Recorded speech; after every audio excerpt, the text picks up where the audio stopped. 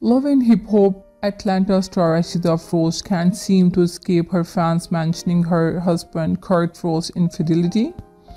Rasheeda and Kirk Frost recently celebrated their 23rd wedding anniversary, and to honor this milestone, the Marry Me rapper decided to upload a compilation of the video that showed her up with the hubby loving each other as Anniversary by Tony played in the background of her video.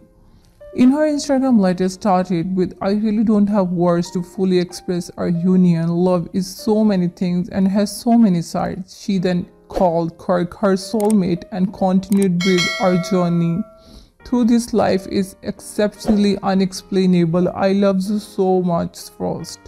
Rasheeda included a message that through all the hardship they have faced, they have pushed through, and today we celebrated 23rd year of our marriage. Happy anniversary. I love you till the end.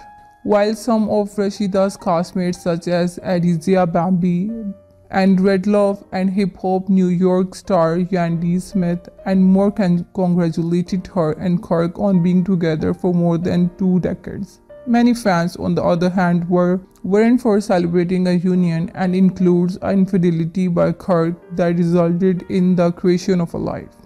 A fan said, "Once you cheat and have a kid on me, you are not my soulmate. I am not strong, divorce me, child." A second fan said, "Love is not having a man turned his back on a love child made out of a wedlock just to prove your."